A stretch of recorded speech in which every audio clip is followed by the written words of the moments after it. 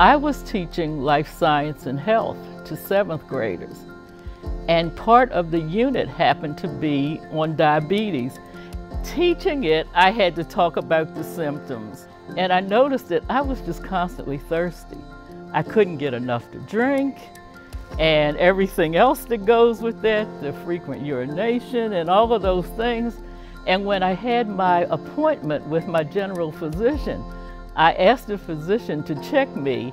I said, because I think I may have diabetes, and sure enough.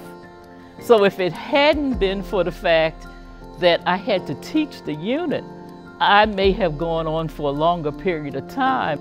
I look at it as not being a diabetic or having, I know I have diabetes. I look at it as living with diabetes. I'm a patient at the University of Maryland Center for Diabetes and Endocrinology, Midtown campus. I have a wonderful team. I have a nurse practitioner, I have a physician, I have a diabetes educator, podiatrist. It's actually a pleasure to go because they greet me like they've known me all my life.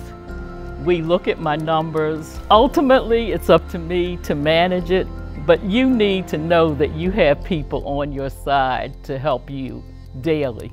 Without my team, I would probably be lost because they're like my inspiration. It's an ongoing process. We're constantly working on it and monitoring and figuring out the best way to help me manage my diabetes.